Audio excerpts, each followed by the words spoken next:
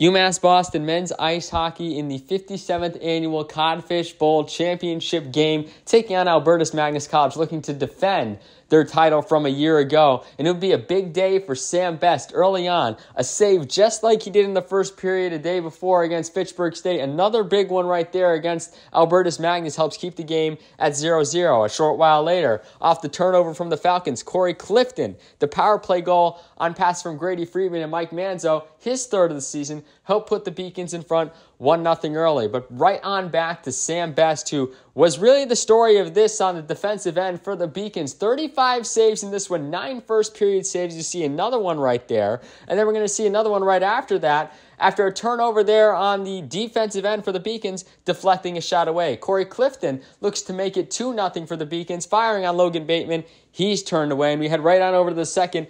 Bateman standing strong in net for the Falcons right there against Mike Manzo, and then Best on the other end matching it with 2 saves against the Falcons. With the Falcons on a power play, Clay Benkowskis forces a turnover for the Beacons, one-on-one with Bateman, deflected away, and it stays 1-0. But then Grady Friedman, on these 2 nice passes from Corey Clifton and Mike Manzo, nets his 5th goal of the season. He leads the team with 5 goals this season, and the Beacons are now in control, 2-0, just over 15 minutes into this game.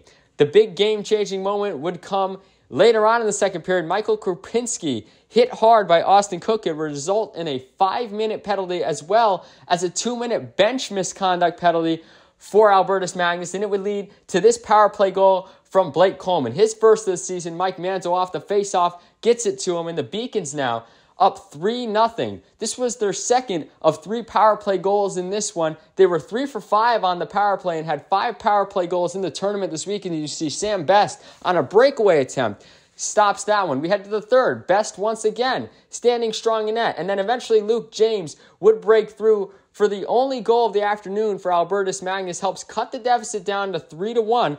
But just under 20 seconds later, Blake Colman again off the face-off on a power play goal. Once again, his second of the game and second of the season on the pass from Manzo off the faceoff. The Beacons are up 4-1. And then Benkowskis again on the breakaway, looking to do it again. Can he get the 5th goal of the day for the Beacons? No. Bateman stays strong in net. And then Sam Best finishing off that 35-save day with yet another save. And the Beacons win their 7th Codfish Bowl Championship against Albertus Magnus College at home 4-1. The Beacons have won back-to-back titles for the second time in program history. The last time they did it was 2013 and 2014. UMass Boston returns to action against Castleton University on the road January 6th at 7 o'clock p.m.